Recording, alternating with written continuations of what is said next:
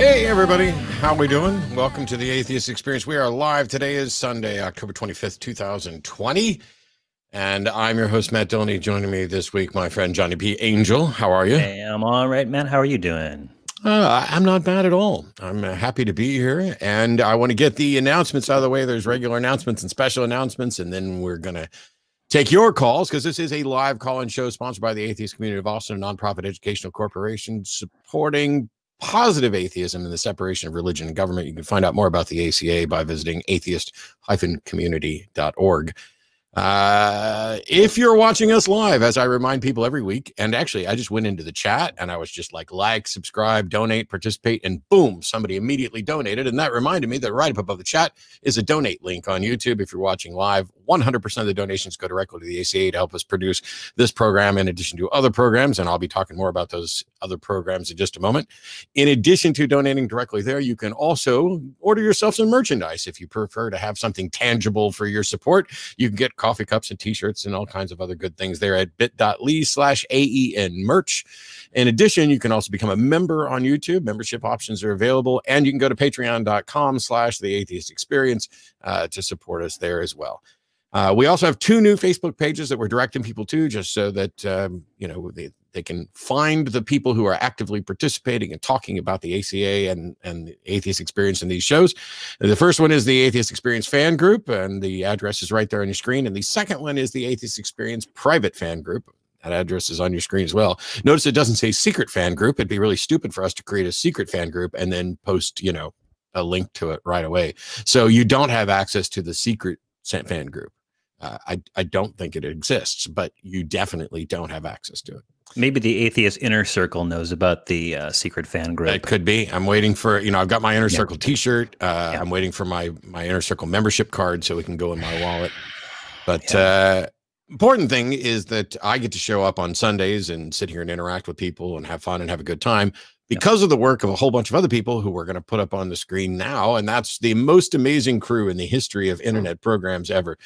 Some of them are screening calls. Some of them are working on video. Some of them are working on audio. I think some of them actually aren't working at all. It's just that they wanted to be on screen when we announced the crew because they missed some other opportunity. I actually love it.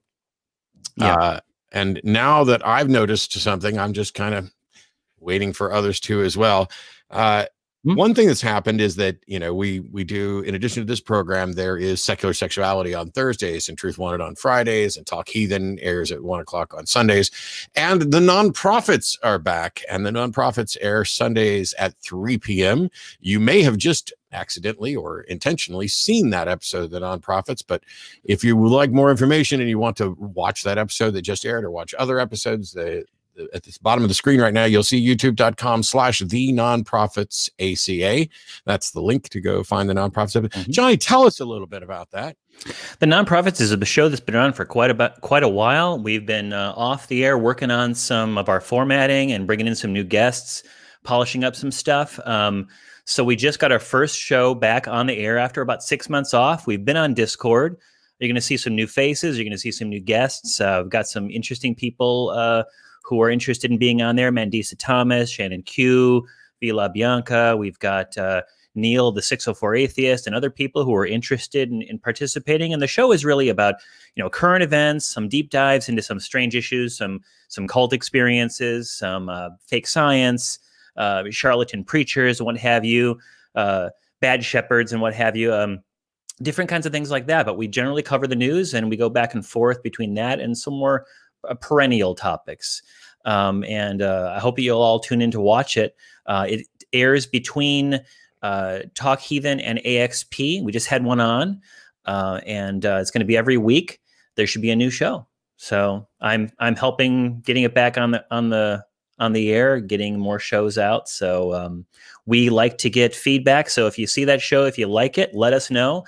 Email us at radio@atheist-community.org if there's something you like that you saw. If there's something you don't like, tell us that too. We can take it. We're pretty tough. And now on to something, I talked about this on Wednesday, and so I'm not going to go into it in great detail, but on Wednesday nights, I do a show called The Hang Up on a different network. It's not an ACA show, and I'm not here to advertise it. I just don't want any confusion between what I do here with the ACA and what I do on my own. The Hang Up being considerably more political and a personal, I don't know, effort of love and fun by me. But on Wednesday's episode, I talked about the fact that a friendly acquaintance of mine who I respect greatly and who significantly impacted my life and the lives of many, who most of you know as the amazing Randi, died at 92. And there's a graphic up on the screen right now, including one of his famous quotes of "I'm a liar, a cheat, and a charlatan, but at least I know it." There was a grand documentary about him called An Honest Liar. This is my copy of it. And of course, I'm holding it in a way where the light reflects on it. There you go. This one was actually given to me by Randi personally, which is why I haven't taken it out of plastic. I have, in fact, watched the documentary. I've watched it several times. And I've pointed out that I wish that there were 3 documentaries of the amazing Randi. One of him as a magician, one of him as a skeptic, and then one of him as a human. And that video touches on all 3 of them, but loosely. 92 years of an amazing life, just promoting reason and skepticism, being good-natured about it, pointing out that while we can engage in testing of things and attempting to confirm things, that skepticism is not about debunking, even if that happens on occasion, because sometimes people come forward with a claim that is unfalsifiable, which means there's no way that you could show that it was false. And in other cases, they come forward claiming they can do things in a way where you may be able to demonstrate that they can't, or at least demonstrate that on this day, in this way, they were unable to produce the effect that they think they have, whether it's remote viewing or faith healing or clairvoyance and psychokinesis. He famously would chug an entire bottle of homeopathic sleeping pills on stage in order to point out that homeopathy is water and that any claim that it does anything is clearly bullshit, as is evidenced by, chugging an entire bottle of sleeping medicine at the beginning of a lecture and then giving the entire lecture and not needing to go to the hospital.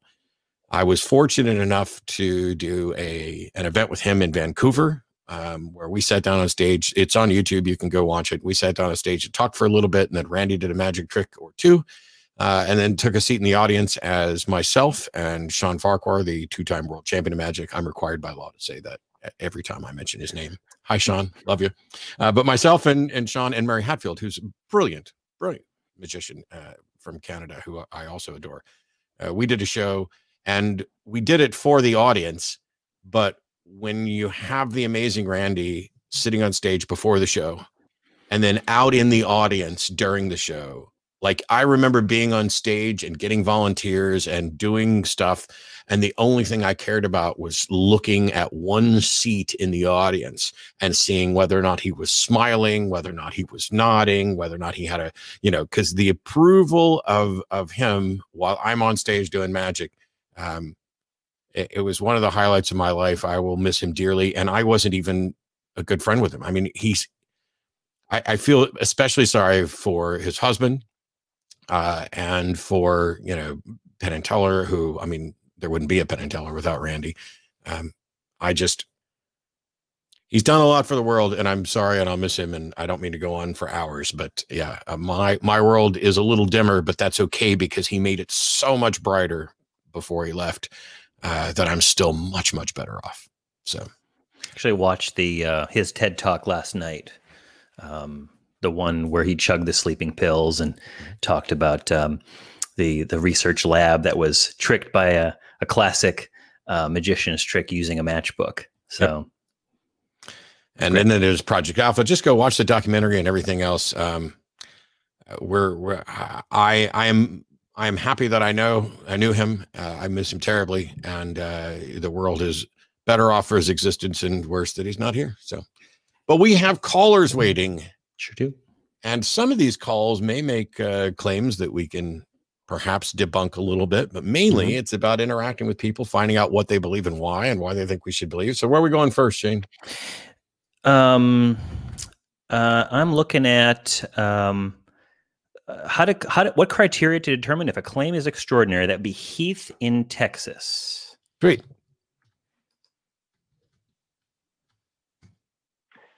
Hey, hello, Heath. How's it going? And Johnny, So yeah, you read my question correct. I basically I'm sort of building out my arsenal of street epistemology, and so I wanted to know how you can tell whether one belief is extraordinary or not, and how you can tell sort of which is there like a sort of scale or something like that. I wanted to hear y'all's thoughts on it. That's an interesting question. You know, when I think if a claim is extraordinary, what I tend to think is, does this fit in line with what I have experienced in my years on this earth? Is it fit in the everyday? You know, sometimes we hear about scientific claims that seem extraordinary, and then usually it's backed up by research and data, and it can be explained in some regard. But as far as non-scientific extraordinary claims, like I don't know, a Coke bottle flies across the room, I would say that doesn't fit in with my everyday experience of the extraordinary, and then I want to know more, just as I would with a scientific claim. So that's my definition, I think. I mean, and it ever expands as science progresses. More things tend to become ordinary when we have an explanation for it. Matt, do you have a definition of an extraordinary claim? So one of the things is that I did a video recently talking about how it's not so much that a claim is extraordinary in and of itself. It is the facts about the claim are either consistent with what we already know and understand about reality, or they are inconsistent with it. And so I don't know how this would work in a courtroom. So I'm glad Johnny's here, because he would know. But I tend to think of things, despite the fact that I'm not a lawyer, I tend to think that things in terms of a courtroom. And if you were to make a statement in a courtroom where the opposition could object and ask that you offer some substantiation for that claim, if that's likely to happen, then I would say that that is a claim that is at least somewhat extraordinary. If you just say, you know, it's like if Johnny's in court and says the sky is blue, nobody's going to demand that you provide evidence for that, or that gravity works, or that you know, I don't even know. And so largely it's so the famous claim is that extraordinary claims require extraordinary evidence. And the thing is, all claims require however much evidence is required to warrant acceptance of that. And the only reason we point to some claims as extraordinary is because sometimes at face value and the available evidence, we already just accept something, and other things require a little more. So when you say I have a pet dog, it's not that you're making a claim without evidence. It's you are making a claim that is consistent with all the evidence. We know that dogs exist. We know that people have dogs as pets. We know that people like to talk about, hey, I just got a new pet puppy and everything else.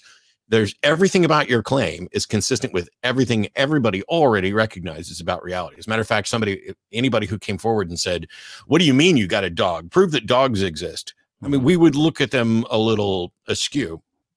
And departing from that is where you start to get into extraordinary claims. And all we're really saying is that you're going to need to come with additional evidence beyond what we already know about reality for us to accept it. Yeah. So can I jump in real quick? Sure. So, you know, Johnny, you talked sort of about how it seems like the extraordinariness of a claim for you is subjective. Does that sound like a good representation of your? I would say I have my own subjective experience, but I think that my experience of life is not really all that different from yours and Matt's in the day-to-day life. You know, I go to the grocery store, I go to sleep, I wake up, I go to the bathroom, I eat, I see people. There's object permanence, there's trees, there's clouds, and these are all ordinary things that I see every day. Nothing out of the ordinary. But when something out of the ordinary happens, I think that in order for me if there's a claim of something that's out of the ordinary, I'm going to want to have explanations that will explain it in a way that makes sense to me. Now, in my life, I've never had an experience that I haven't been able to explain through ordinary means, right? I hear a sound in the middle of the night. Well, probably my imagination. I see a shadow on the wall. and I lose track of what room I'm in. Oh, it's just I'm in a semi-dream state or something like that.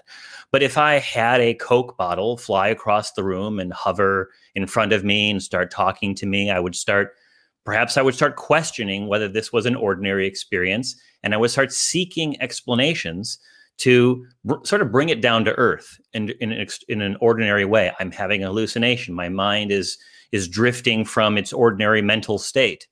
But it's never happened to me. So I guess it is subjective. There are people who have had these experiences, and some accept supernatural explanations. I don't know why they do. And some are quicker to go toward, hallucination or some sort of a break in their mental health. I don't know what it might be, but go on. What with your question? Is that answer? I was talking to my friend, and she claims that ghosts exist, and she claims that she has all these experiences that are unexplainable except by the existence of ghosts, but she couldn't see why that belief was extraordinary because she's had so many of these mystical experiences. So I was just trying to kind of figure out how I could explain to her that that belief is extraordinary. Maybe I can't. I don't know. Well, so she's explaining that she reached a conclusion. So we don't deny that she may have had these experiences that she can't explain, right? We're not calling her a liar. We're saying that, okay, you saw something, you experienced something, right? But now you've jumped to a conclusion that there's this realm outside of the ordinary you're claiming now exists. Yeah. Why should we believe that it exists? When she says this isn't explainable by anything other than ghosts. Yeah. First of all, how do you know? How do you know that this is the only explanation? And B, when the only explanation that you have left is something that you have no good evidence for, it's fundamentally identical to saying, I don't have any explanation for this other than magic, other than 20,000 other potential things that I can't prove. And so what we got is someone who's like, I had an experience. I want to understand it. The only thing that someone has presented to me that makes it somewhat make sense is that there's a ghost. But that doesn't mean that there's a ghost. That just means that you haven't been presented with an explanation that is, evidence-based and supportive of your actual proposition. And so it's not like your friend has evidence for ghosts. Your friend is essentially making a fallacious argument from incredulity in some sense that she can't believe it's anything other than a ghost. And that's about her failure of imagination and just general ignorance that we all have on how to explain this experience that she had. Yeah. Why is it a ghost? Why isn't it? So I think I misinterpreted her position. She said that these events are only explainable by a force that science has yet to discover. And so to me, that seems like an extraordinary claim that there's some force that science has not yet discovered. But to her, it did not seem so extraordinary. Well, it's not extraordinary that there may be something that science hasn't discovered. What's extraordinary is that in the face of science having not discovered something, she thinks she's found the right answer. Yeah. Okay. Yeah. Well, she has no evidence for it.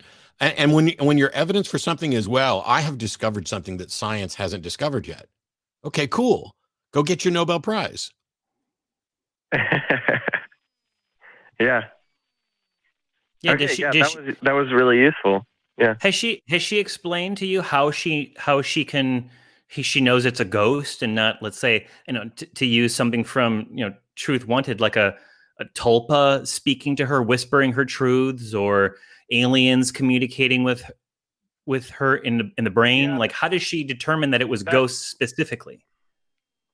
Yeah, like I said, she said that I believe ghosts exist, and then later she told me I don't even know what ghosts are. So what she was really saying was she was claiming that there was some force that science hadn't discovered, basically. Okay. Okay. Well, when she can actually demonstrate that, then that becomes part of science. The problem is that it's clear now that she believes something while simultaneously saying there really isn't any good reason to believe this, but I'm going to believe it anyway. And I would want to know, my first question after getting that far is, why on earth does she believe something while also acknowledging that she doesn't have good reason to believe? Now, she may not say, I don't have a good reason to believe this, but you may have to have the conversation to talk about at what point should we become convinced of something. And if she thinks the point that we should become convinced is when she suspects that there's an explanation that science just hasn't discovered yet. I mean, that. And Heath, can I ask you this? I remember now. Heath, let me ask you this though.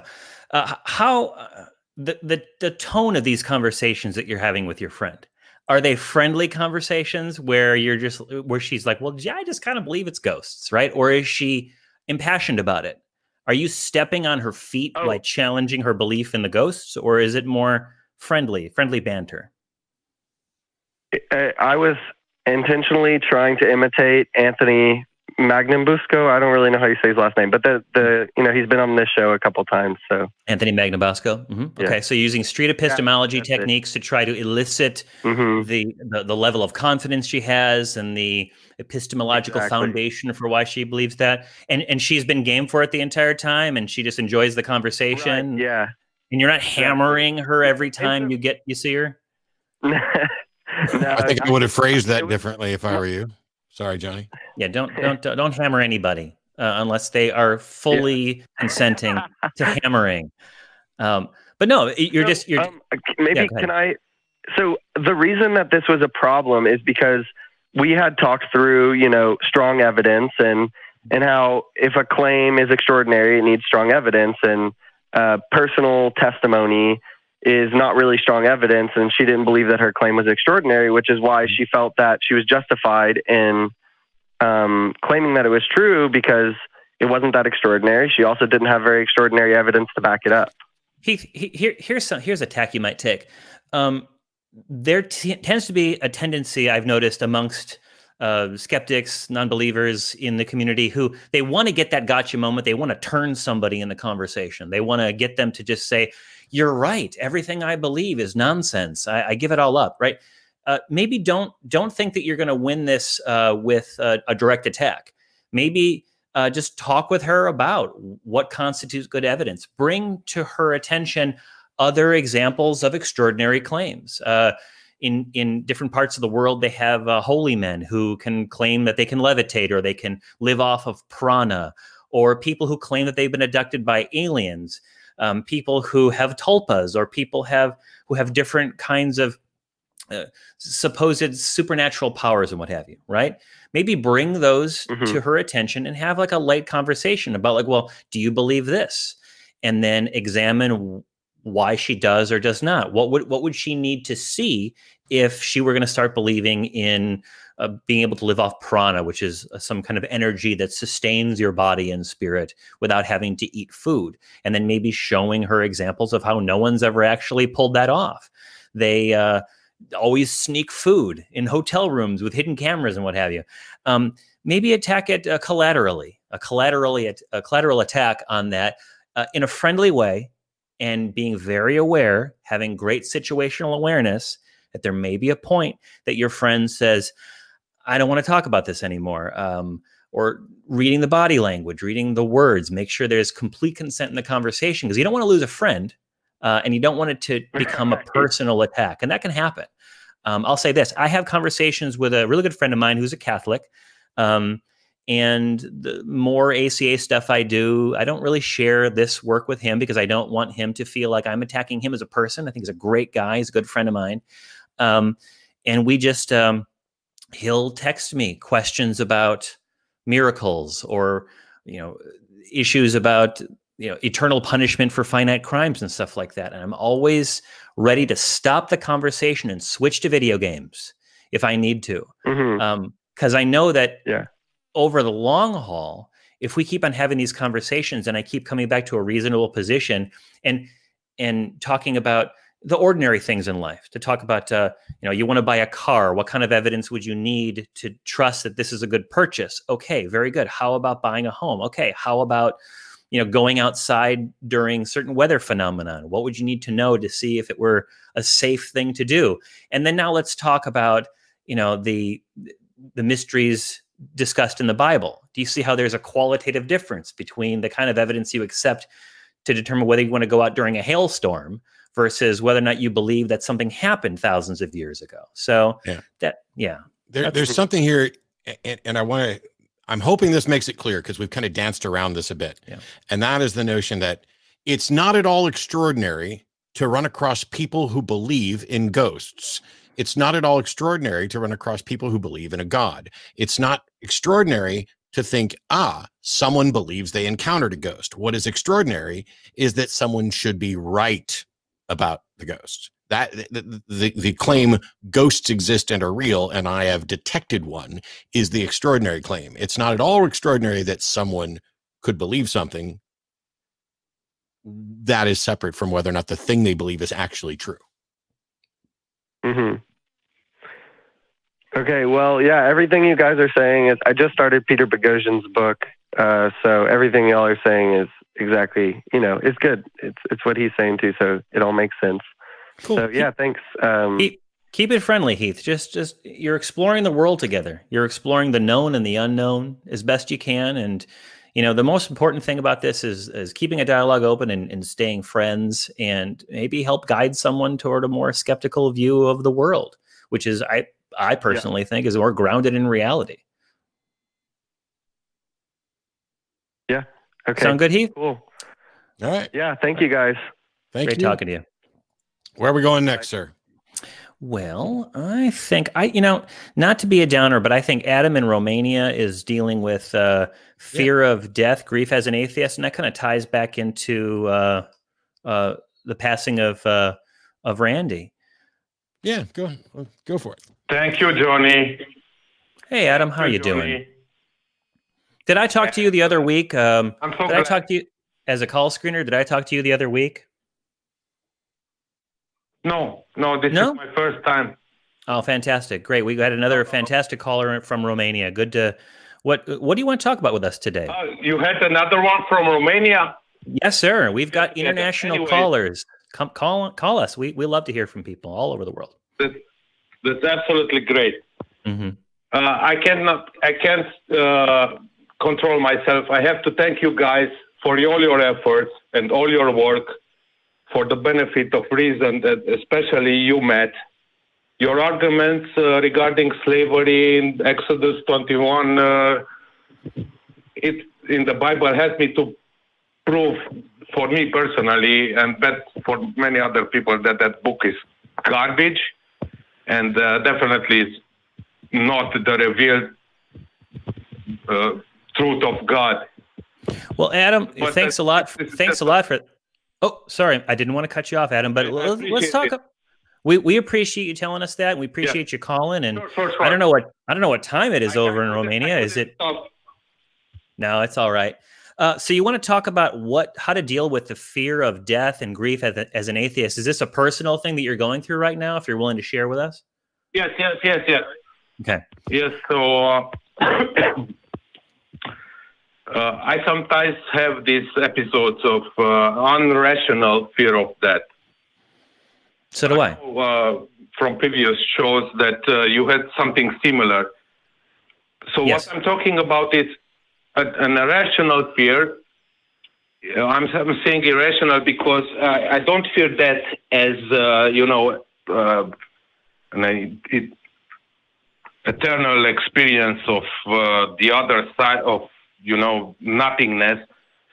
Because even when I was agnostic, I dealt with it in a rational way, okay. In the sense that the only way to experience anything after death is most likely exactly like experiencing. I sound like Borat, don't I? I just watched that this morning, so just the slightest bit. I'm not using English every day. I just realized I sound like that. Anyways, so Adam, your English is infinitely better than my Romanian or my Spanish or my German. Okay. So my hat's off to you. Okay. Yes. This is okay. So the idea was that experiencing whatever comes after death is exactly what I experienced before I was born. right? So that it's not rational to fear that, because it's exactly the opposite of any experience. I think your dog agrees. Adam, there's nothing. Yes. Adam, it sounds like what you're trying to do. It sounds like what you're dealing with is do you like being alive? Yeah. It's not bad, is it? I mean, it's fun to be here. Sometimes it sucks, right? Okay. But what I'm saying is you want to keep the party going, right? I mean, I do. Sometimes I kind of wish I could go to sleep and wake up in the future, but a lot of times it's the fact that I want to continue going on. I don't want to stop, right? Wait, Johnny. Oh, okay. That's not what I'm talking about. Oh, okay. What are we talking about? I'm talking. I'm sorry.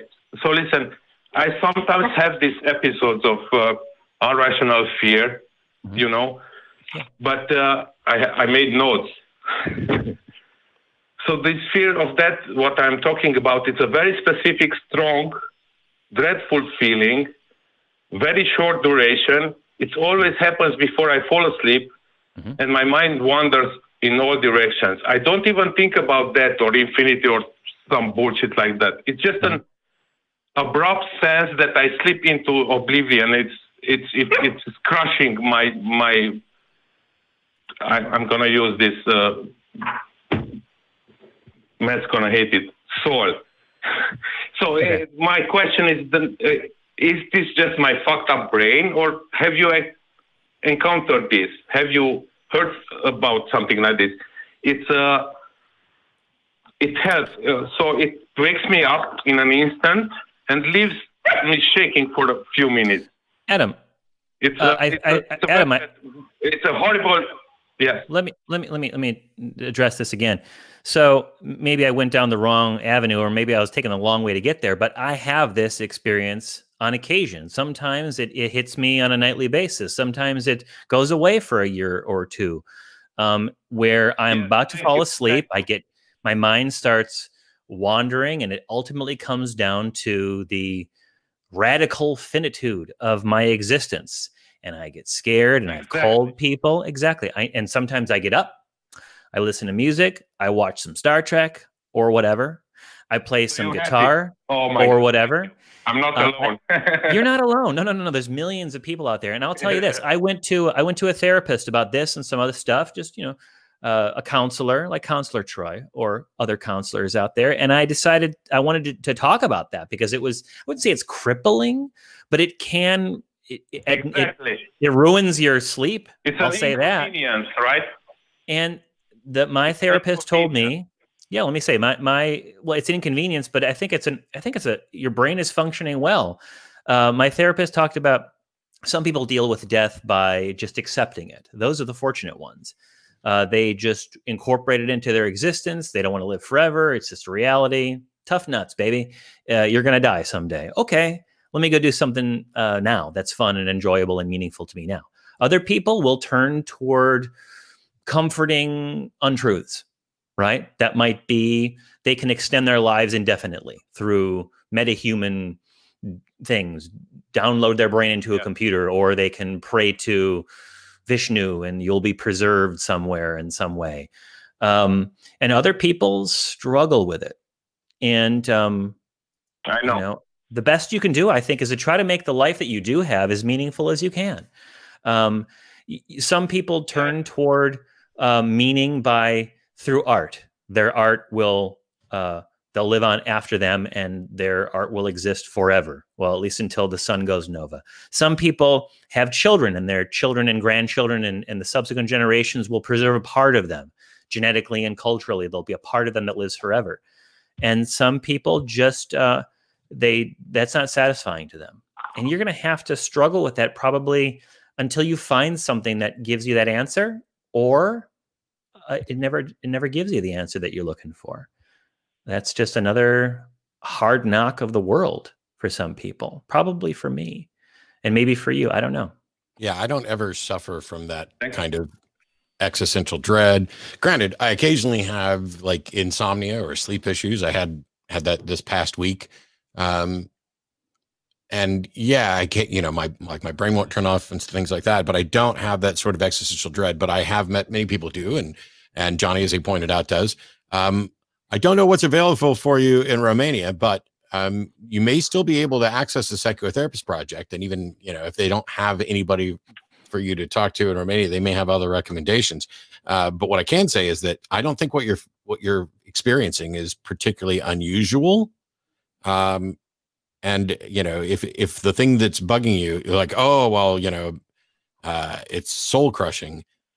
Yeah, I understand. Even though we're not talking about an actual soul, I'm fine with the notion of a metaphorical soul, or talking about, hey, here's who we are and what we are. I know what people mean roughly metaphorically when they say something is soul crushing, because what they're really describing is this is so heavy in causing me anxiety and making it difficult for me to breathe and do things and sleep and move on.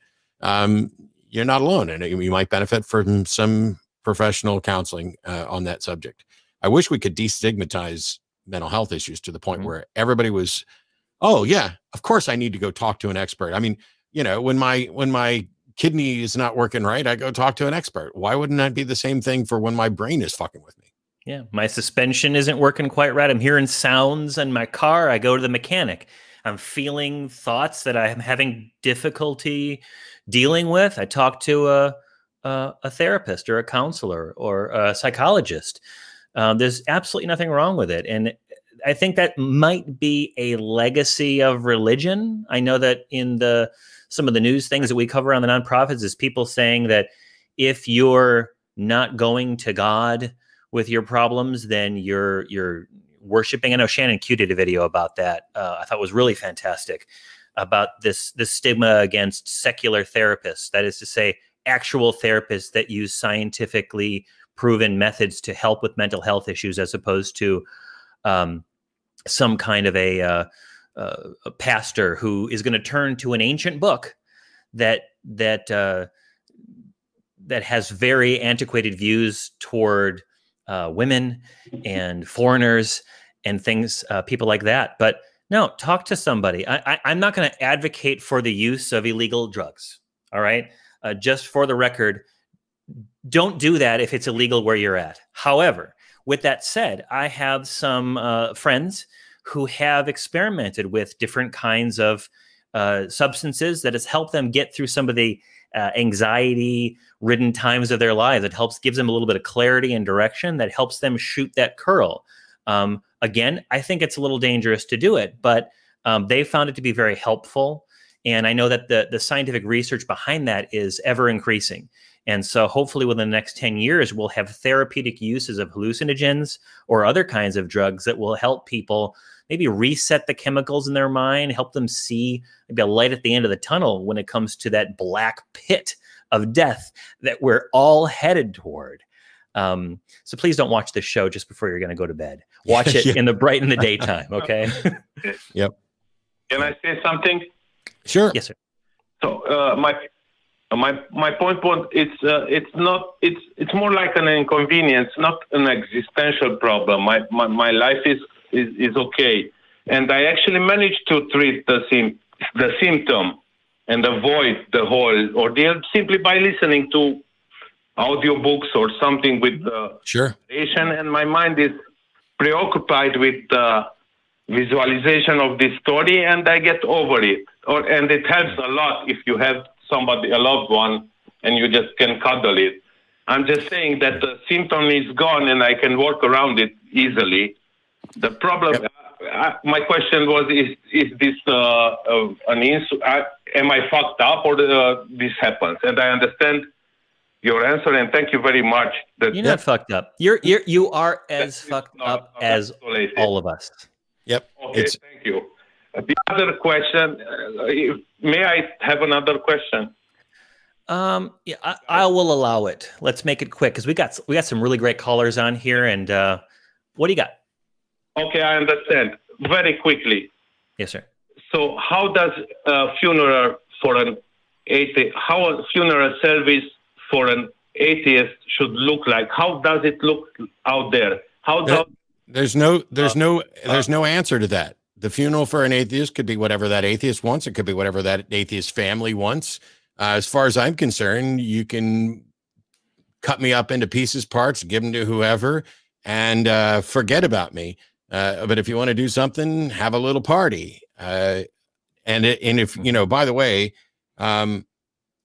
if I'm going to be expected to carry out, for example, my parents' wishes with regard to a religious funeral on their behalf, I'm going to do that because that is their wishes. I'm going to respect their wishes. And it's the same thing that I would want to happen for me. And so there's no set atheist funeral. There's no right answer to this. What you should do is write down whatever instructions and guidance you want for your funeral and make sure you get that to the people who you think are going to respect it. Other than that, I don't know that there's anything to really add. Yeah, I would say, you know, whatever you think would be meaningful to the people who survive, right? Some people want themselves to be remembered in a very somber, serious, they were an important person way. You know, I guess honor the wishes of the deceased with a mind of making the survivors appreciate who this person was. But again, it's whatever the deceased wanted. And if there is no guidance, I would try to frame how important that person was in your life. I hate to mention Star Trek again, but when Tasha Yar dies at the end of season 1, they have she leaves a message behind to the different people on the bridge of the Enterprise. Like, Captain Picard, you meant so much. You were like a father. You were like a mentor. Data, we slept together. It was awesome. And you're really sweet. You know, Riker, you're a badass. You know, whatever will convey that person's life so that we can really appreciate, because, you know, we can wish that these people continue onward after death. We can wish all we want. But the fact is they had an effect upon us, and we want to honor that effect so that life, it ends, but our effect doesn't end. It trickles out into the universe. And so there's no right way to do that. Whatever seems right. Yes. Does that make any sense to you, Adam? Johnny, yes, if I may, I don't think I expressed myself correctly. My question was, how will Randy's the amazing Randy's funeral will look like? Will there be rabbis? What? I don't know. What? I don't know anything about Randy's funeral. Yeah. Why don't you watch and find out if it's made public? It may be a private affair, but again, I think it comes down to what the deceased wishes for. But I really appreciate you calling, Adam. You had some good questions, and you're dealing with some real issues. We're going to let you go now. We're going to move on to somebody else. Feel free to call back if you have any more questions. All right. And you take care and say hello to all the other Romanian atheists out there for us. Okay.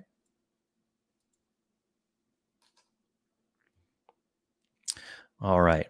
Matt, who looks good? Oh, we can try Eddie. Yeah. Yeah. I think the people out there want to see Matt take Eddie. Well, I'd find out what Eddie has to say. Yeah. Could be right. Yeah. Hi, Matt. Okay, I would like to start by commemorating the amazing Randi.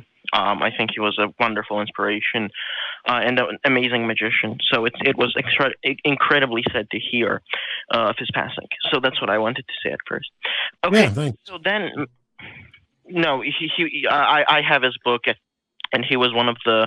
He has lots of books. He was Yeah, the Truth About Uri Geller. That's the one I was interested in, and sure. And then there's Flim Flam and a bunch of others, but yeah. Yeah, but that's the one I have. So, you know, he was a really good person, and, you know, I'm proud to be from the same country as him. Then now, I want to address some of your claims, okay? Because I think you've been saying some stuff that I think is simply bad argumentation, and that's when you are talking against Then what we should do, just to make sure this goes as smoothly as possible, since you seem to think I have several claims that are bad or several arguments that are bad, just present one really clearly, and I will do my best to clarify. All right. So you've been shooting your mouth off about God and morality. That's a good Okay, start. you can It's a just real good you start. can just hang up on him right now. Yeah. Goodbye, Eddie. Thanks for wasting our time. So close, Eddie. Yeah, So close. I was as sweet as possible to you.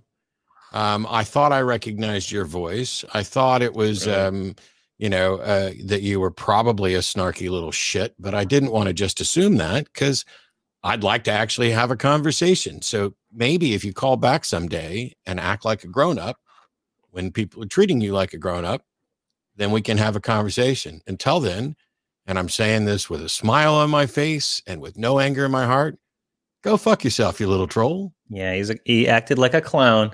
You can do better. Maybe. We'll find out. All right, let's try some really good callers here. How about Meerkat? Meerkat, you're on the line with Matt and Johnny. How are you doing today?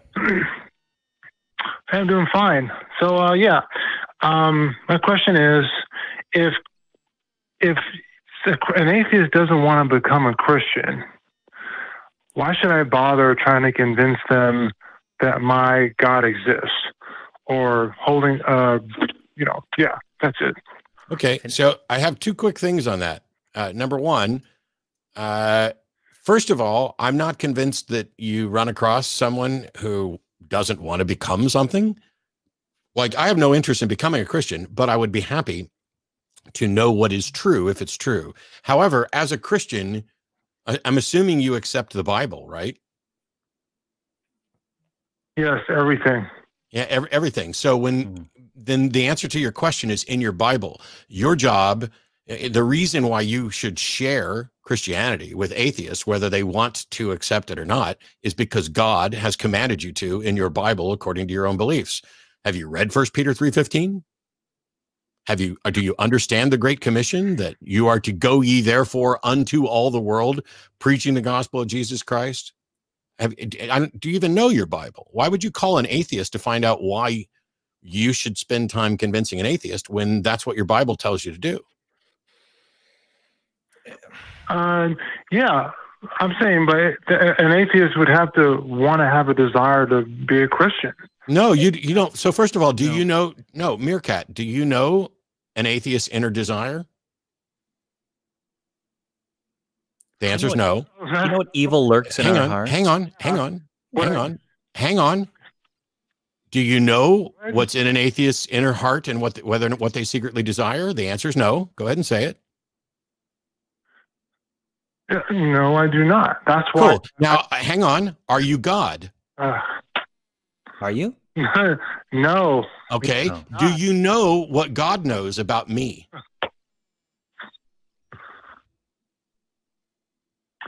Do I know? No, I do not know.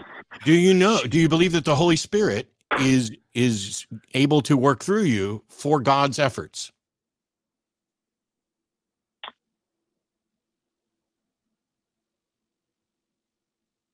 Hello?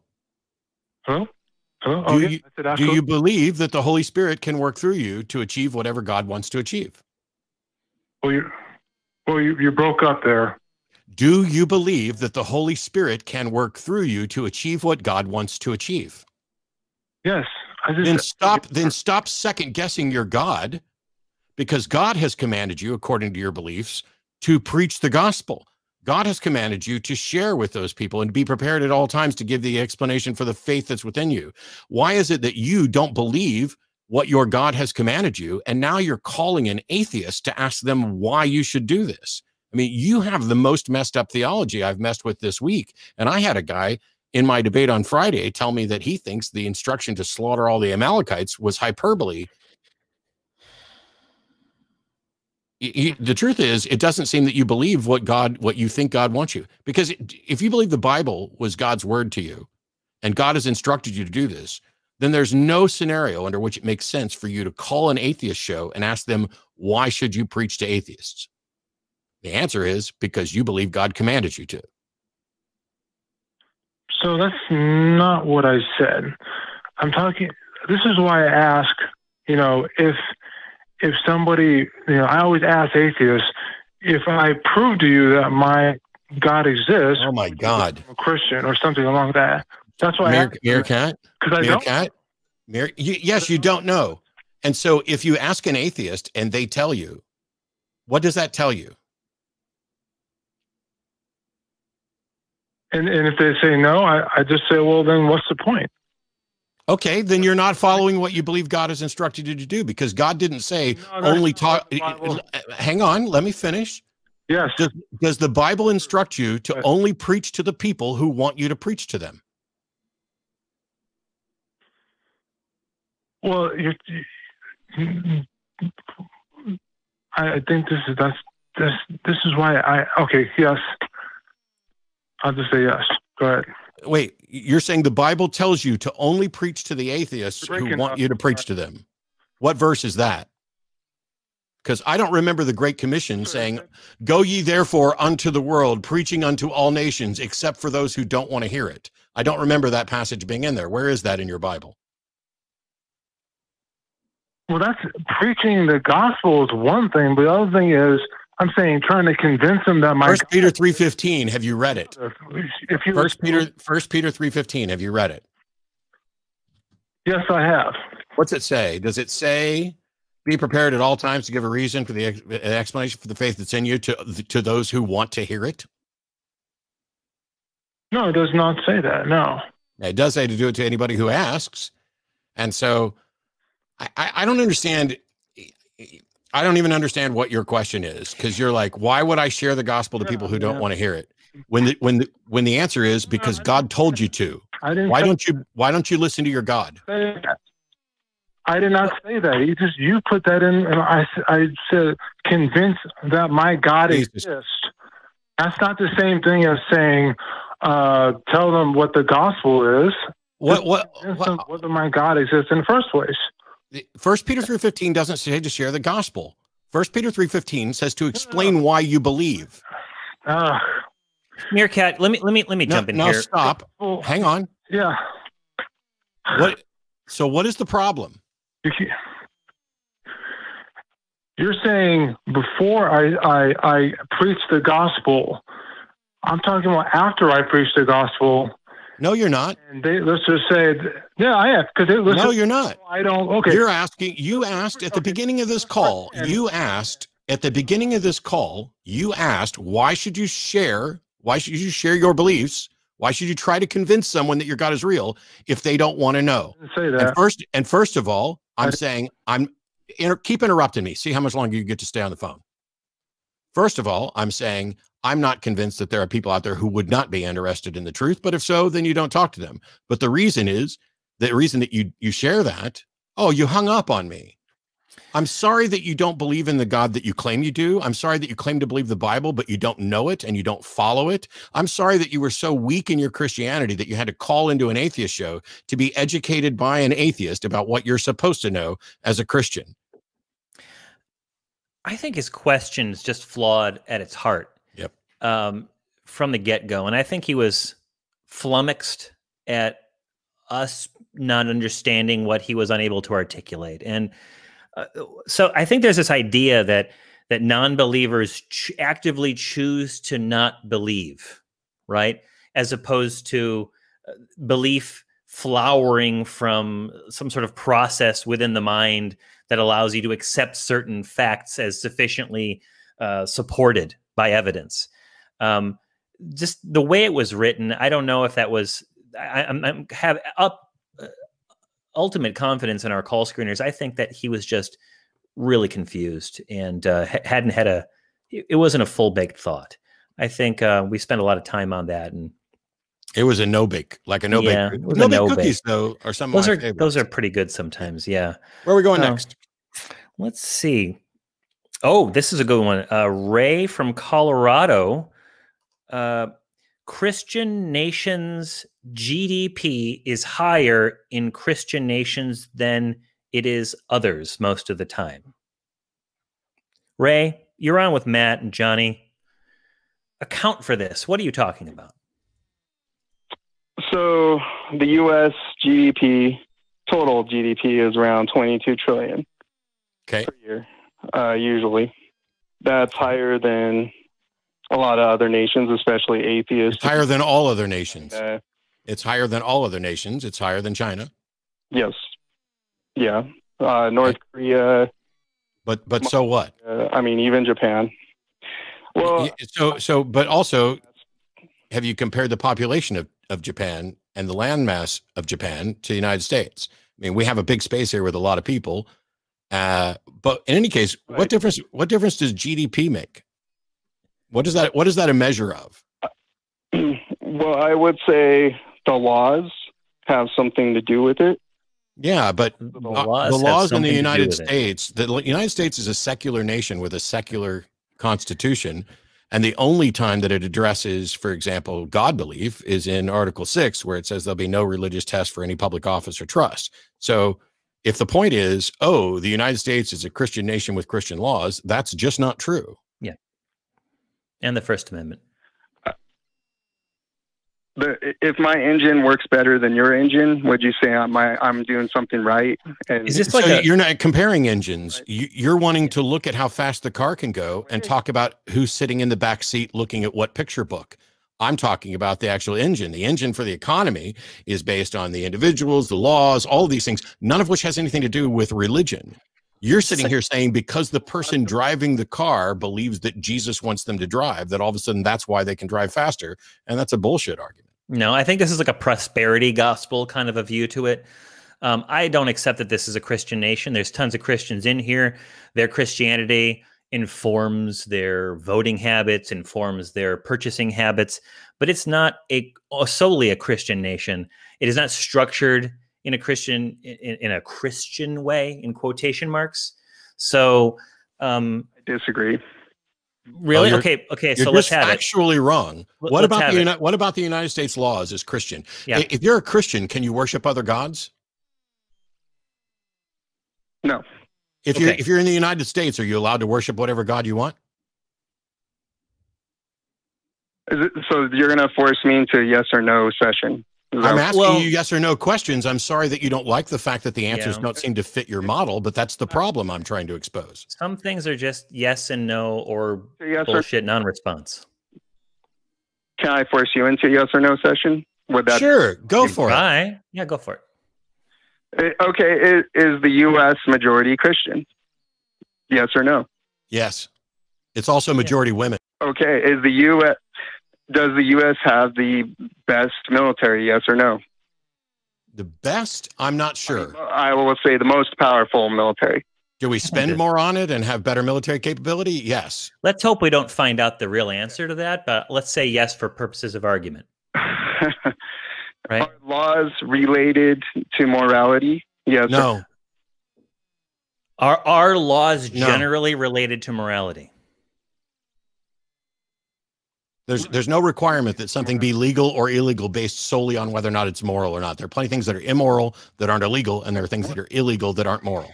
I'm going to object. There's not a one-to-one tie there. I'm going to object as vague, ambiguous, and not reasonably calculated to lead to the discovery of admissible evidence on this one, because that's a crap question. But I would say that if we're talking about morality as a system that produces certain results, then the laws are moral in the sense that we are trying to produce a fair and equitable society. But we're supposed to say on yes or no, and so the answer is no. no. Yeah. Then. Well.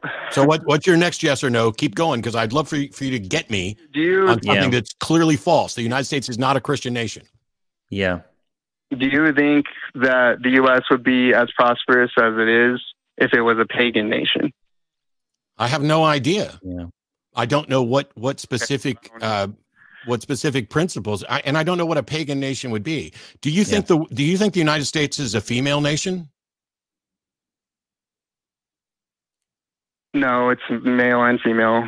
But aren't there more females in the United States than males? Doesn't that make it a majority female nation? And doesn't that?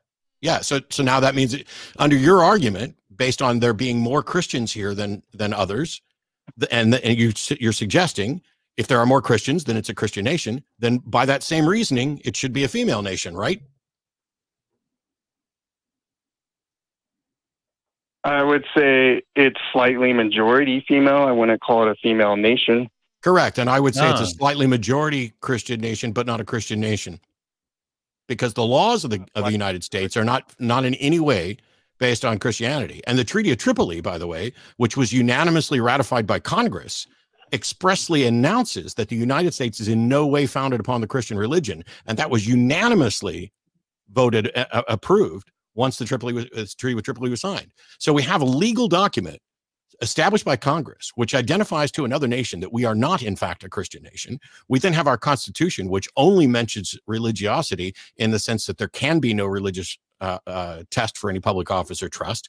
The laws themselves of the United States are not necessarily tied to Christianity in any strong sense. It allows for other gods. It allows for speech against gods. It allows for all these things. Is adultery immoral? Yeah, I would say so. And you think Christianity holds adultery as immoral as well? Yeah.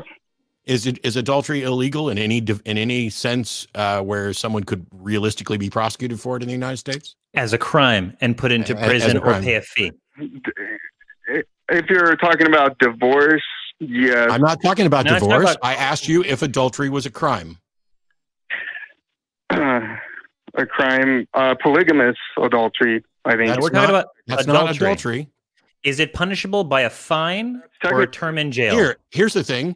Is it, I'm supposed to, according to the Bible, honor my mother and father. If I dishonor my mother and father, is that illegal?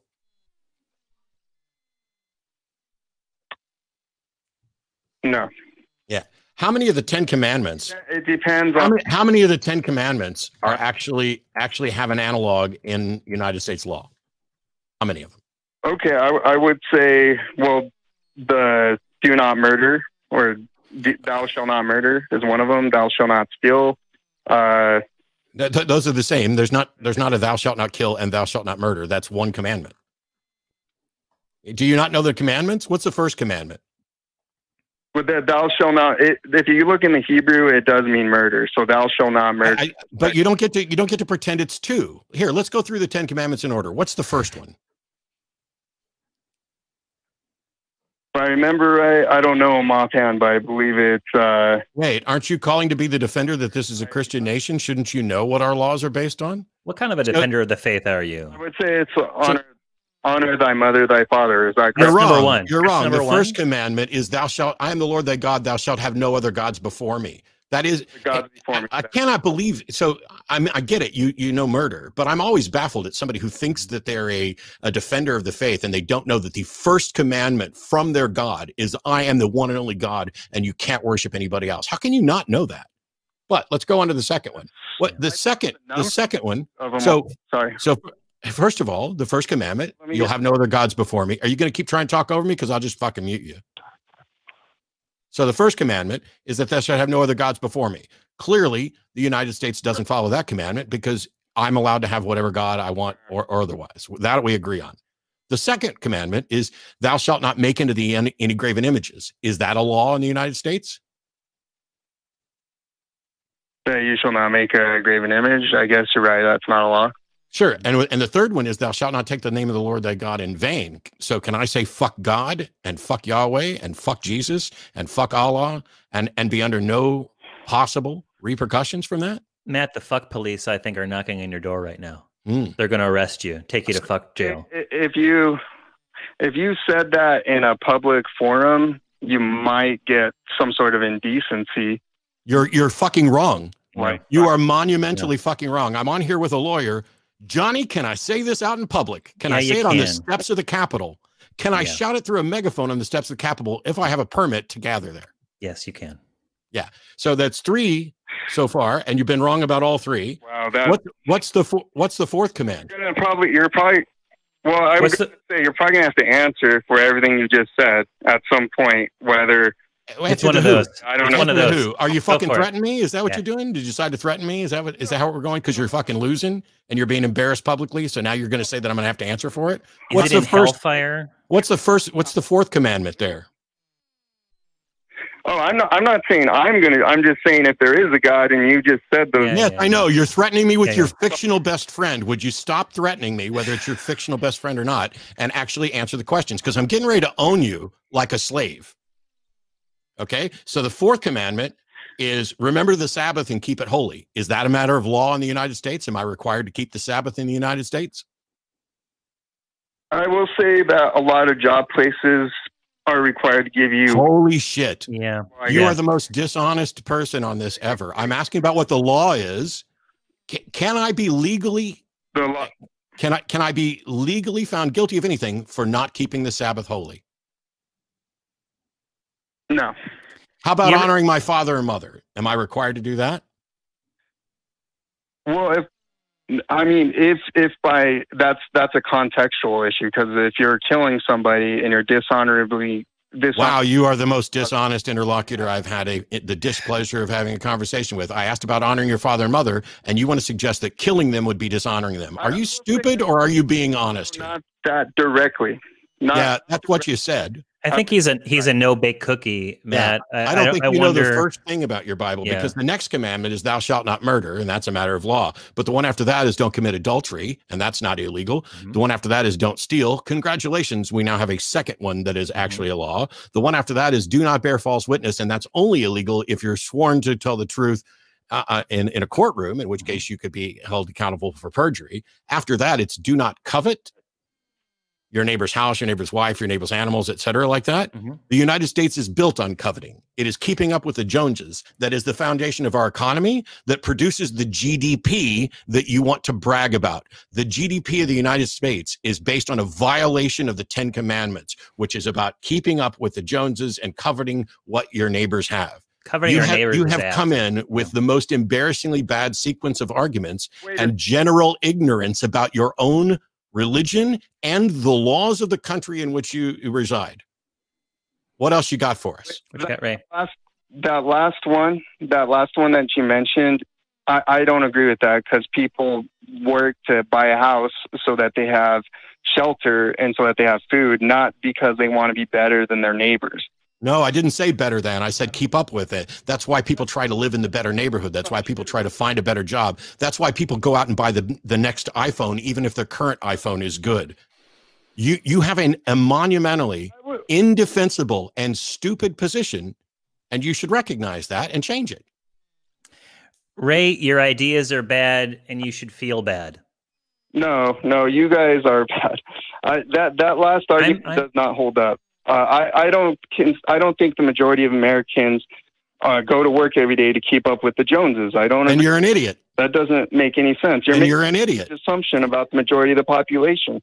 It's not an assumption about that. I'm telling you, from the GDP, the very thing that you called in about proves you wrong. No, it doesn't. Okay. Go away. I have no more. I have no more for you. I've presented facts and arguments, and you're just like, I don't think it works that way. Well, you don't even know your own book. You don't know the law. You don't know the law of the nation that you're in. You have been wrong at every point. If you're right about one point, congratulations. In the correct order does not mean I don't know the book. You don't know them in any order, you lying little shit. Matt, I think I'm done with this guy. You done with him? Yeah. All right, Ray. If I ask you what the 10 Commandments are, and you go to murder, and you don't know anything else, and you think the first one might be to honor your father and mother, don't pretend that you knew them all. If you knew them all, you would know that 2 of them are related to laws in the United States, and the rest of them are not. Yeah, half-baked or no-baked. Let's see. I really want to hear Catholic traditionalist, personally. This one ought to be interesting. Let's go to 10 after this one, though. Okay. Claims that he can get, or they can get Matt to prove that God exists by asking a few questions. I hope they define God, because if all they're going to do is define God as my bottle of Coke Zero, I already acknowledge it exists. How are we doing, Catholic traditionalists? Hit us up, CT. What you got? Hello. How you doing? Hello. Can everybody? All right. Yeah, we can hear you. Can you hear us? Okay, great. Okay. Yeah. You got some questions. What do you got? Matt, is with regards to does he agree that conceptualization of logical reasoning takes place in the mind? I have no reason to think conceptualization can take place anywhere other than the mind. Did you say it can take place anywhere other than the mind? I said I have no reason to think that conceptualization can take place anywhere other than a mind. As far as I know, by definition, conceptualizing requires a mind. Yes. Okay, great. Thank you. So, great. So, but you assume that what you're experiencing is actual, that it's true? No, I don't assume that what I'm experiencing, my understanding of my experience is true, because I know that my experiences are not always true. There's optical illusions and other things. If all you're asking is, do I assume that generally, as a general rule, my senses are reliable, then no, I don't assume that either. I am convinced that my senses are reliable as they can demonstrably be. Like my eyesight isn't as good as it used to be, but we can measure that. So, okay. Do you assume that you're speaking to me right now? No, I was not speaking to you at the moment that you said right now, but as I'm speaking to you right now, yes. Yeah, I mean, are we having a conversation? Do you assume we're having? I don't know. I'm speaking to you. I answered that question. So you're assuming that, correct? I'm not assuming it. I know that I am speaking to you. Oh, so then you're claiming that you know that what you're experiencing is true. Is that your position? No, I'm not. So I'm saying I am aware. I know. I am cognizant of the fact that I am uttering forth words directed at you. What's the point? So, so you keep going to that word, I went to that word exactly one time, and I didn't use it. And I didn't use the word know in a sense of epistemology, but in the sense of awareness, which I explained when I went to this. Have you got a fucking flow chart in front of you that you're consulting where you're going to try to trap me because you're failing? Yeah. Do you even lift, bro? No, I just want to make sure that your position is that what you're experiencing or what you claim to be experiencing, that you know that it's actual and it's real. Is that your position? Oh, no. Okay, so are you assuming that it's actual and real, even though you don't know? Am I assuming that what? See, you are so unclear. What is it that you think I'm assuming? Well, I thought you were just going to ask me a series of questions. Yeah. Well, I am asking you, and you say it's yes, but they're so you haven't defined terms, and you're so sloppy that it's not even clear what the subject is. Yeah. So let's do this. Holy shit! You're not even fucking listening. Go ahead, please. Occupy all of my time with pointlessness. Go ahead. Okay. Yeah. The fact of the matter is, if you were able to go ahead and simply answer my questions, I could get you to admit that God exists. But then ask your fucking questions and stop being silly about it. When did I refuse to answer your questions? Ask me your questions. Go. Okay. Do you assume or do you know for certain that you're speaking to me right now through the internet? That is a false dichotomy. I neither assume nor know in a knowledge-based sense. I am aware. Are you going to let me? What if you ask me a fucking question and I'm in the middle of answering it? Why would you interrupt me? You're not answering it. I'm answering. So the fact that hey, let me ask you this, caller. When did you stop beating your spouse? When did you stop beating your spouse? Why are you afraid of taking Darth Dawkins' call? I'm not afraid of Darth Dawkins or anybody. Are you going to ask me a question and get the answer or not? You're afraid of him. Okay. Because every time he calls... if you're so good at reading my fucking mind, why would you need to ask me questions? And why couldn't you come up with questions that you could ask me in a way that was useful? I'm not afraid of Darth Dawkins or anybody. What I am afraid is wasting my audience's time. And with you sloppy thinkers asking sloppy questions, that's a waste of their time. So ask the questions. I will give you the answers. And let's get on to proving that God exists. Okay, why won't you take Darth Dawkins' call, Matt? Are you going to ask me questions that lead to the proof of God, or are you going to ask me why I won't take Darth Dawkins' call? Because you get to ask one or the other, and that's it. See, audience members, notice that he doesn't answer any... Catholic, hang on. No, don't hang up. Don't hang up. Don't hang up, and don't fucking interrupt me. Audience members, notice that as he asked questions, I offered answers, and I would continue to do that.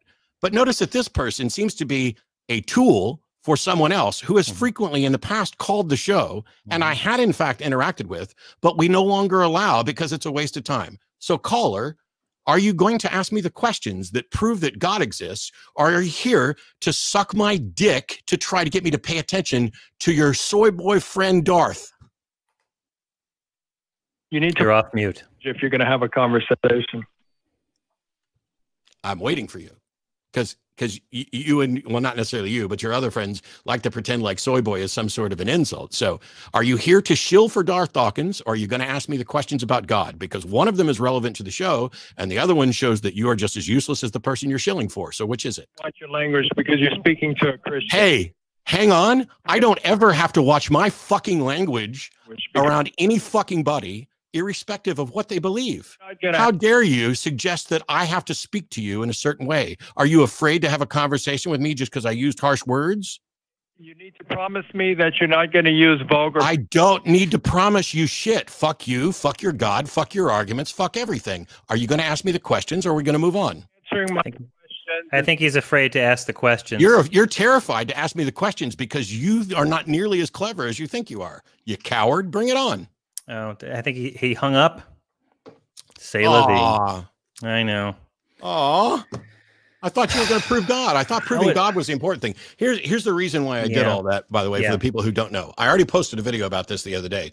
There's a group of people who've decided that I'm just a terrible coward who won't answer questions and is terribly afraid of all these internet nobodies with no audience and no credentials while I'm having debates with scholars. And so what they've decided to do is suggest that, oh, well, Matt's just a coward. And so if I can just call in and ask Matt these very specific questions, I can prove God. Well, the point of those questions, as sloppily phrased as they are, was to suggest that I believe something that I do not have a justification for. And if they would have started the call by saying, Matt, are there things that you believe that you don't have a justification for? I would have said, yes. That's it. The big trap that Mr. Smarty Pants McSmarterton there was trying to get me in was to trap me into saying, yes, I have beliefs that are not justified. Congratulations. If you guys were smart enough to ask the right question, you could have had your answer instantly. But instead, you had to tap dance around. And when I wasn't following the script that Darth Dawkins gave you, you little puppet, he's got his hand right up your ass, moving your mouth with whatever script you've got, and it didn't go the way you wanted.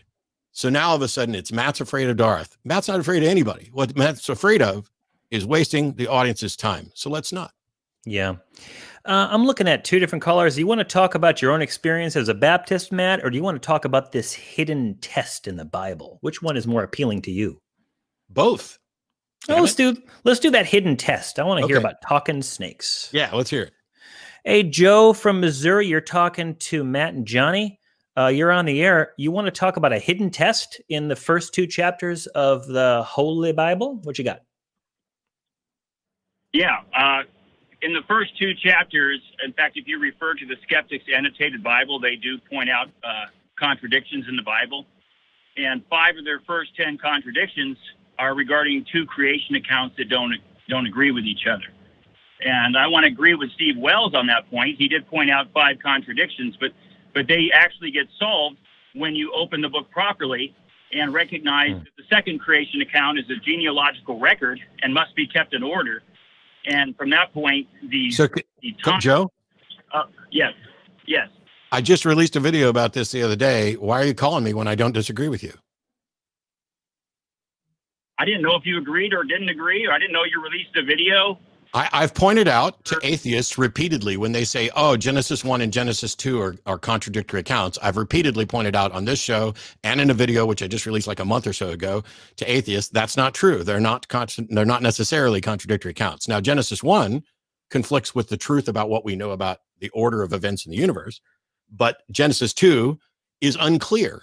as to whether or not it's a secondary account, an addition account, a supplementary account, or, as you want to put it, a mystical sort of genealogy, even though I don't think that's necessarily right either. But at the end of the day, all I care about is it true? And I have no reason to think it's true. So do you believe it's an ancient writing? Do I believe what's an ancient writing? That's all you need. The Bible. Well, how ancient? Are they an ancient? Well, let's say the chapters involved, maybe one of them's 3,500 years old, the other 2,900. I have no reason to think they're quite that old, but I'm happy with a couple thousand years. Sure. Sure, why not? Okay. So I have something completely different than whatever's on your video. What I'm saying is they actually, if you follow the rules of what's being talked about. What rules? To make it what rules? When it says that there wasn't any plants yet, and then it says, then the Lord made man. What? That's not a rule. I'm asking, you said if we follow the rules, what rules are we supposed to follow? Okay, rules of logic. Rules of logic, the rules within the story, when it's saying when something occurred, it actually means when it occurred. Now, I'm just saying this is a story. I'm not saying this is something for someone to believe and take literally, etc. What I'm saying is, what good is it? Paradox that is solvable, and because the purpose of the book is to actually expose talking snakes who think that they can speak for God and tell people what to do. So you've got an interpretation of the Bible that has some kind of a meaning for you, and you think that that's the correct reading, or what? No, what I'm saying is it is a test that is designed to take people who are proud and won't check the facts. How do you know this? How do you know this? Because what you're doing is exactly what Johnny mentioned here. Johnny said you have your own understanding that you think is correct. Okay. And your understanding is that that Genesis is a test designed to metaphorically expose talking snakes. How do you know that that's the correct understanding of Genesis? Yeah. Okay. Let me step back a second, because I don't care to convince anyone who doesn't want to see what's in here, right? Hang on, Joe, hold on. Joe, shut up and listen. I asked you how you know that your understanding of Genesis is correct. And your response was to say, you're not interested in discussing it with somebody who doesn't want to know.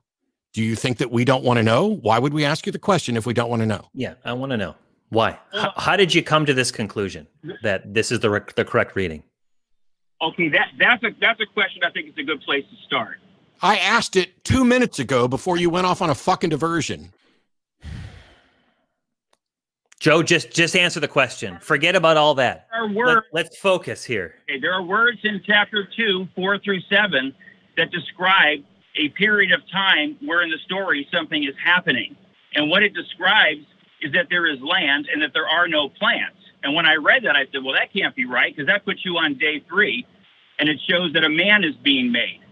Now, the classical understanding of the story was that man is not made until day 6. So that seemed to be a dilemma, a paradox that I looked to resolve. And as a point of resolution, I found that I had put together a single account that was the solution to a puzzle. But the question is, Joe, the question is, how does anyone know that your solution is right, or that there even is a puzzle? You think you've solved a mystery without demonstrating that there's a mystery, and without demonstrating that your solution is correct. Don't tell us more about how you're reading through it and try to reconcile this. Tell us how we can know you are correct. Okay, if you go to the last book of the Bible, which was written about 1,000 years later, at least, let's say, maybe we can't agree on that, or I don't know, but that's what I've read. It says that it's written 1,000 years later, 100 AD versus. It doesn't make any fucking difference when it was written. I don't care if it was written Thursday. Okay, well, they refer to a book that no one was worthy to open, including all of the apostles, all those people that had written the scriptures, and one that was writing the last book. He refers to a book that no one was worthy to open that had 7 seals. From then on, you have a puzzle that has to be solved. I'm only hoping to start the conversation today, not convince you, because I think there's way. Okay, I'm hoping to end a conversation because we keep asking how we can know that your understanding is correct, and you're giving us nothing. But I found something else in the Bible. How do we know that your understanding is correct? There's a man on day 3 in my solution to the puzzle. That man on day 3 would be a type or an earliest prophecy of the Messiah who rose on day 3. That would be important in the history of Christianity. That's what first took note to myself, and I looked to prove myself wrong for the next 3 days and beyond that.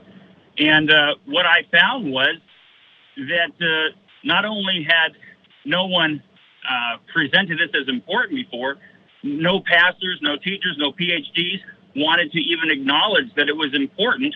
Yes. And so in the entire history of humanity, you have discovered something that nobody else, including all the people who share your beliefs and the reverence for that book, have not discovered.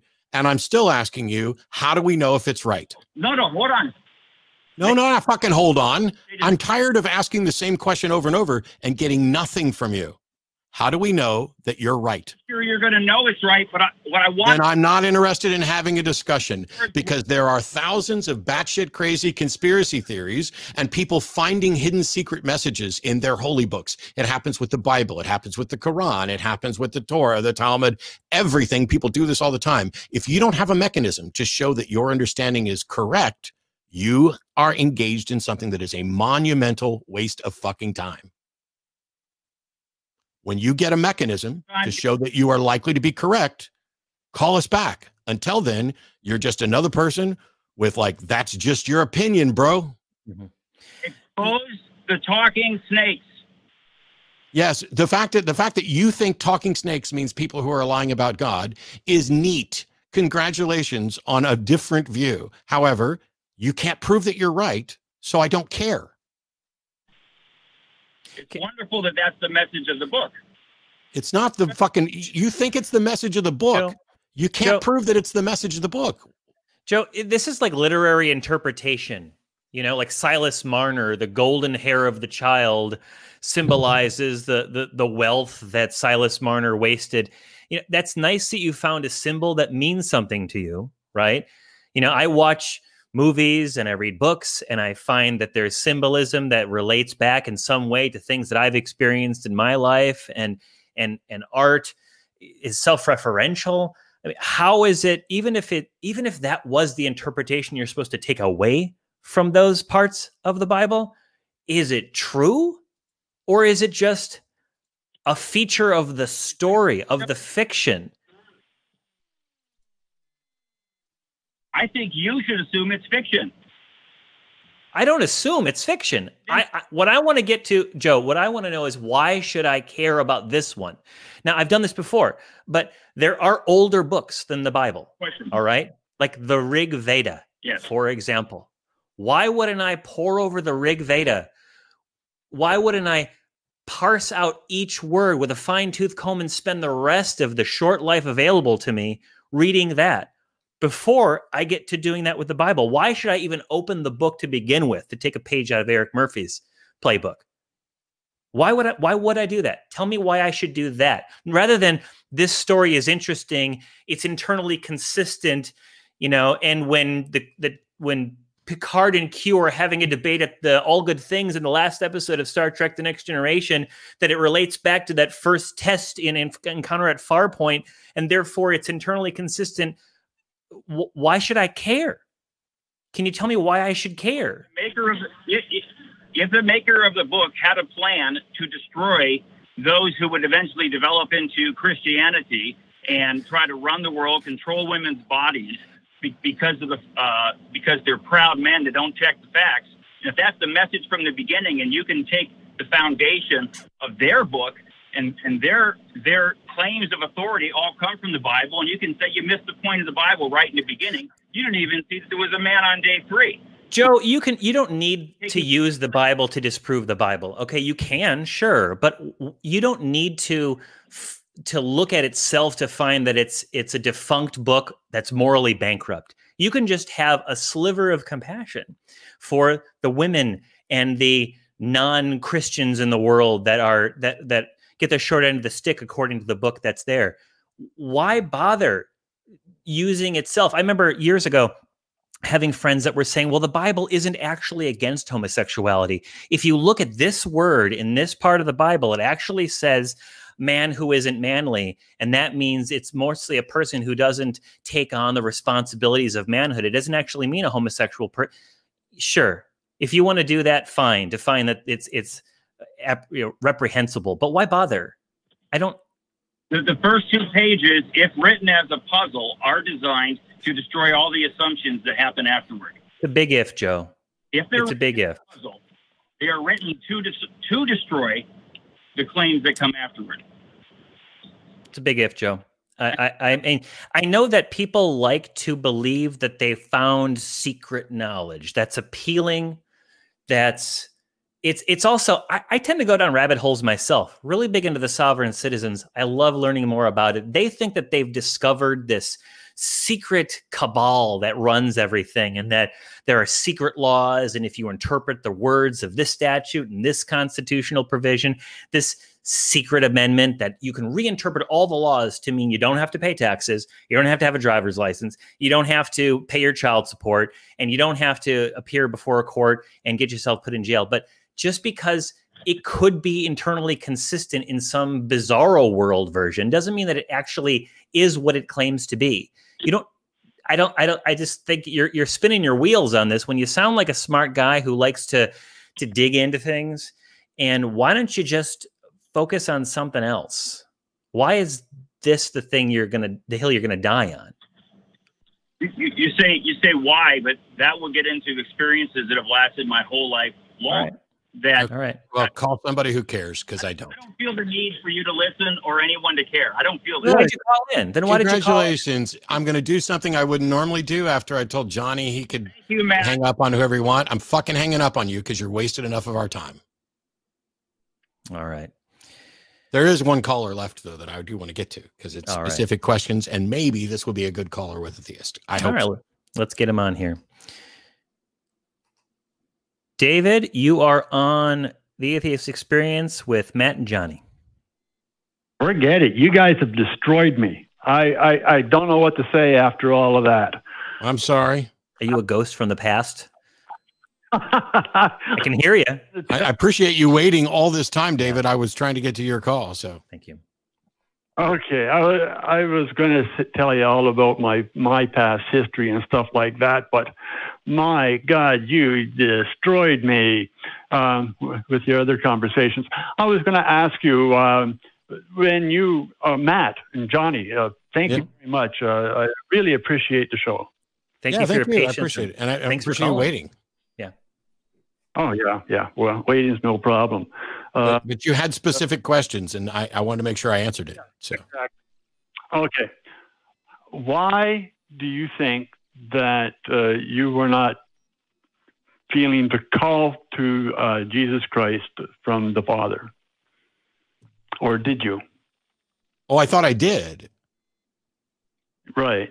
So I was convinced that God wanted me to be a preacher, as were my parents, as were the people in the church. And this is so clearly and obviously true that when I did a debate with Mike Lacona on the resurrection here in Texas, former deacons and members of the church that I went to when I was in high school flew down from Missouri to attend to that in order to ask me during the Q&A, essentially, what happened? We thought you were going on to great things for the Lord. So there was a period of time where I absolutely believed that God wanted me to be a minister. And as a matter of fact, for the longest time, it was a calling that I felt that I thought I was running away from. But it says here, you wanted to know, did I believe that Jesus actually walked on water and ascended into heaven? Yeah, I literally believed those things when I was a believer, and now I don't. Yeah. Well, you see, that's the thing. It's like now I'm trying to reconcile that with me, but the faith of Jesus Christ supersedes the physical reality of whether he did that or not, and it doesn't really matter whether he did or not. It was whoa. If he didn't do it, then you believe a lie. Well, I don't believe that the Bible is infallible. Okay, so do you believe that Jesus walked on water? I believe he could have.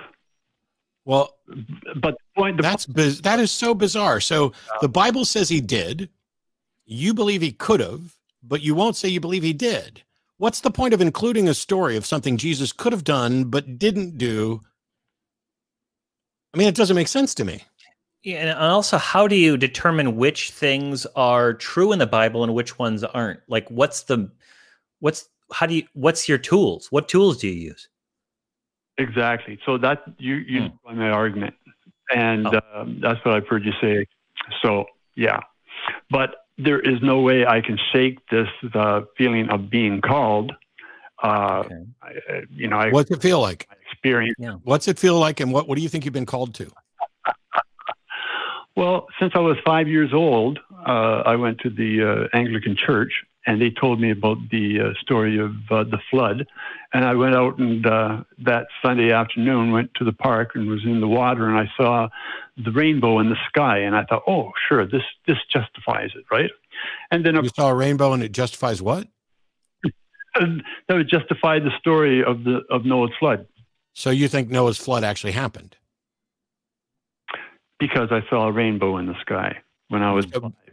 So when you were 5, you saw a rainbow in the sky, and that convinced you that at one point the entire Earth was covered with water? Right, and then I heard that there were seashells on the top of Mount Everest. Yeah, and is that more is the facts around the seashell more consistent with the global flood or with tectonic plates shifting and some portions that used to be underwater are now above water? Which of those is the better explanation for that observation? Better explanation is tectonic. Yeah. And so do you think that, do you still believe that the entirety of the Earth was covered by water? No. Okay. So once upon a time you believed something and now you don't. Right. And you are just like me. It's just that you still seem to believe some things that I don't. And I don't know how to get it out of my head.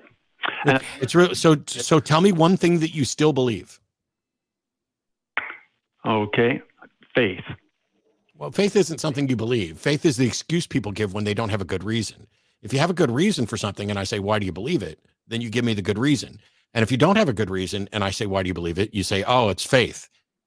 So faith isn't something you believe. Yeah. Faith is like saying, I believe it because I have belief. Right? I had cancer of the duodenum. Okay. That was when I was 27, and that was like 32 years ago. I'm 62 now. Okay. And the doctor sat beside me, and I said, look, doctor, I am getting really, really bad pains here. And he said, look, David, I can't tell you anything. The fact that you're sitting in front of me, that's a miracle to me. And this guy does like 8, appendices a day, and David, surely the fact that somebody tells you, wow, this seems like a miracle to me, doesn't mean that you're convinced it's a miracle, right? Chief pancreatic doctor of North America. Yeah. What difference does it make? Is he an expert on miracles? He's an expert on whether somebody's going to live through an operation. No, sir. No, sir. He only knows what the statistics and the data show. And any doctor that understands this understands that some people go into remission and that some people respond to treatments and that some people do not respond to treatments. And that no matter how bad your prognosis is, medicine is not an exact science where he can say, yep, the only way that you're going to survive is if God heals you. That is nothing, something no doctor, no scientist could or should ever say and still consider themselves a scientific mind. Yeah, and David, so you had cancer, and I'm assuming that you don't now. No, I don't. What treatments did you take for your cancer? A couple. A couple treatments, a couple scientific treatments? Two surgeries. Two surgeries, and medication, I'm assuming? No, I didn't have to go through chemo or... I didn't ask about chemo, did I? I said, I'm assuming you took medication and you had 2 surgeries. Medication. Well, isn't chemo medication? Yes, but not all medication is chemo. If I asked you, did you drive a car? And you said, I didn't drive a Volvo. Would you be answering my question? Sorry about that. Yeah. So you had cancer and you had surgery for it. And I'm assuming now you're cancer-free and have been for a while? Have been, yes. Yeah. Fantastic. So if you went and had surgery, why are you crediting God? Did God perform this surgery?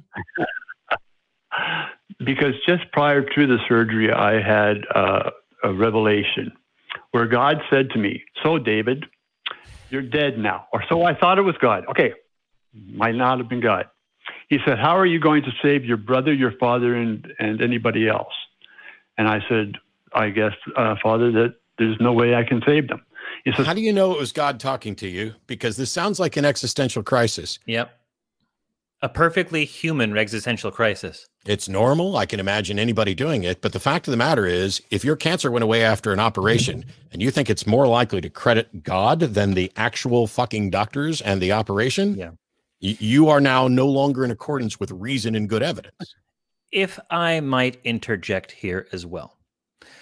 David, how many people pray for healing and die? I imagine 99.9% of the people on Earth who pray and had cancer probably died. So is that God working in mysterious ways then? I wonder how many of those who died thought they got a message from God near the end of their life. I don't, David, I don't think you're an arrogant person. You don't sound like it. It's not that. This was very meaningful for you in the time that it happened to you. You had this experience. It profoundly affected you. You got better after receiving medical treatment, and you ascribed to your newer healthy status. It was God and not the doctors who performed the surgeries on you. And I think you're counting the strikes and ignoring the misses, right? If that's probably not the right way. The hits and the misses. Millions of people pray for their children to be cured of childhood leukemia or recover from an accident or deformity. People who have missing limbs pray all the time for them to grow back, and they never grow back. What makes them any different from you? Right. Is that it happened to me? The only thing is it happened to me. And that's the only thing that was different, I guess. It happened to you with medical treatment, right? Exactly.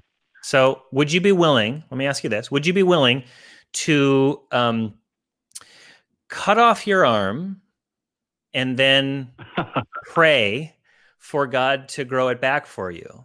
Or would that be too arrogant of you to do that? It'd be asking for God to perform. Yeah, I don't think you'd do it, right? Yeah. Do you put your seatbelt on when you get in the car? It's the law here in Canada. But do you do it because it's safe, or do you do it because it's the law? I was pretty arrogant, and I would only do it because it was the law. All right. Well, you should do it anyway because we don't want to lose you. So basically, David, I would like for you. I'm going to try to steelman your position, and you let me know where I go wrong. Okay. Decades ago, you developed cancer of the bowel. Yep. And in the course of this, at some point, a doctor seemed surprised that you were alive or recovering or whatever. And there were 2 surgeries that were done. And since then, you've been cancer-free. Right. Okay. And around the time, I guess, before the surgery, you're convinced that you got a message from God that said, hey, if you die, you're not going to be able to witness for me. Yes. Okay. And you said maybe it wasn't God. I don't know how we can know it's God. But if God's message is, hey, don't die, what exactly can you do about that other than going to have the surgeries? Do you think God was encouraging you to have the surgeries so that science could help you? Or do you think that, because if I'm God and I know I'm going to heal you, I don't need to send you a message that says, how are you going to serve me if you're dead? Hang on, I'll save you. I just save you. Right. Well, to me, it's your personal. So the thing that makes me worry about whether or not I'm going to be able to be God's representative if I'm dead is me being terrified of being dead. If everything happens according to God's plan, I'm either going to be dead or I'm not. and God's either going to save me or he's not. And any worry about this clearly comes from me. But even if you're like, what does it feel like? Okay, so God told you, said, how are you going to essentially serve me if you're dead? Did you hear that audibly? Was it an impression? How do you know that that's what you were told, let alone that it was God? It was pretty word by word. Now, it could have been drug induced, but it was pretty word by word. And I was sitting there, and I wasn't scared. I wasn't afraid of dying. I was afraid my wife has to. Did you hear it? Did you hear it outside your head or inside your head? Inside. Okay. Let me ask you this. Do you think God wanted you to call and share your story here today? You know what? Yeah. Did you get any message from God suggesting you should do that?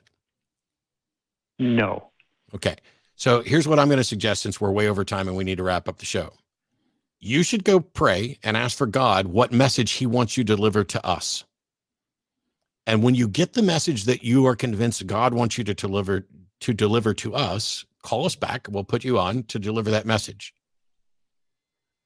Thank you, Matt. Thank you, Johnny. David, can I say something just at the very end here? David, it sounds like you're a caring person and you want to share something that's important to you. You want to help people. Is that part of the message that you want to share? Is that the reason why you want to share it?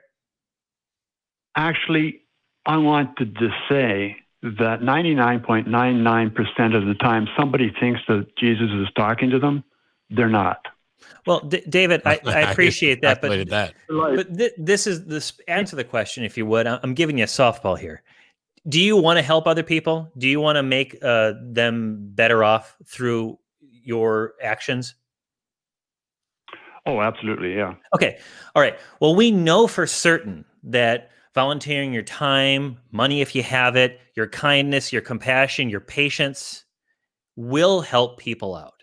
So rather than going through a circuitous argument for why God and all that is real, show a heck of a lot more kindness to the people around you. Sounds like you probably do, but that has demonstrable results. And just keep that up. If you're called to some greater action, let that be the greater action. Donate to charities that you believe in. Donate your time and energy. Teach kids to read, whatever it might be, remotely until the quarantine's over. Let your desire to serve God come out through helping people in tangible ways, rather than making not the best arguments on an atheist TV show. Well, it's not even. We sorted all this out. Call us back when you get a message from God, David, and if there's some other way we can help. But otherwise, live and enjoy your life and try to be decent. That's all any of us can really do. We've got to roll. I appreciate your time, David. Thanks. Take care, David. Bye. On that note, thus endeth the show. Hey, you put a hat on. I didn't even notice that. Oh, this old thing? Yeah. Just happened to be sitting there. Yeah, I just happened to be sitting around. I really wanted at one point to run downstairs and get a whole bunch of tinfoil and manufacture a tinfoil hat here throughout that. I like that. There are people in chat who are desperate to know the how and why behind that. And all I can say is, I don't know, because I didn't know it was going to happen. It wasn't planned, but it's an interesting lesson. And it reminds me of those times when we would test for people's observation of something strange going on in the background of a video or whatever else. Only in this case, it was just my friend having fun, being awesome. And I'm really glad that you are here this week. I hope we can get you back on at other times. Keep kicking ass with nonprofits, which, by the way, will remind people you can go and check out nonprofits, youtube.com/thenonprofitsaca. And you can see the episodes that they are working on right now. We appreciate everybody tuning in. Please stay safe out there and vote. I'm not going to talk about how you should vote or anything else. Just fucking vote. We'll see you next week. Bye-bye. Take care.